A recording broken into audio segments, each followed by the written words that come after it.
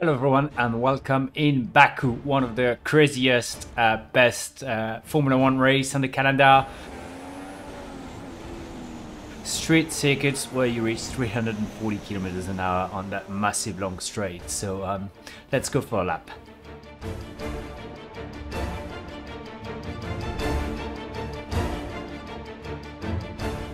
Right, here we are on the starting grid. See the pit on the left. Bit busy traffic wise. Let's go towards turn one. Alright, so here in turn one, it's actually a 90 degrees corners with a good escape road here, so you've got kind of some space to go through. And then when we're gonna go to, so coming here, big braking, turning here, onto that part, pit finish, pit exit here. On va aller hier sur la piste.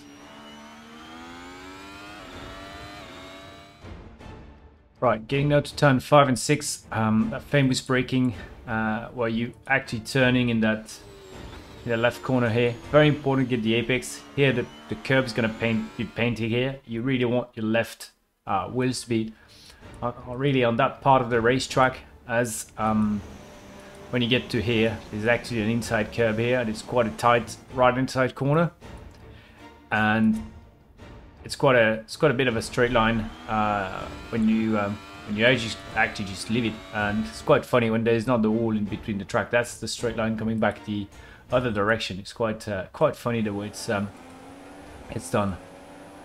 And now we're gonna go. Soon we're gonna end up in the old town. Just before that building here, we're gonna go to the right. So here you arrive that direction, and then we're gonna turn right into that direction towards the castle. And I'm gonna try to go there, but it's a bit more complicated than I would like to. So we're getting down the end of the back straight. We've gone around the castle. We're going to almost the last corner. It's a very tricky braking zone. You come through here, you can see it's downhill, it's slightly turning. The escape road is on the road on the right, sorry, so you need to decide very early if you are going to use it or not.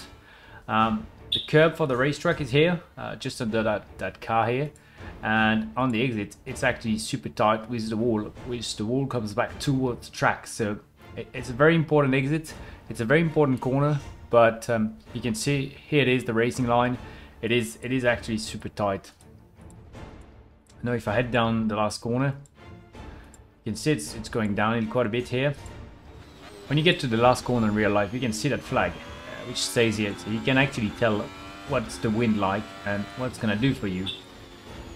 The corner is here, so yeah, here there's gonna be a wall. That's the outside line, that is the inside line, and here the exit, there's a curb that you don't want to use, and that exit is super important. But the information when you get to the last corner, it's that that flag where you can actually see where the wind is, and then onto the big start finish line.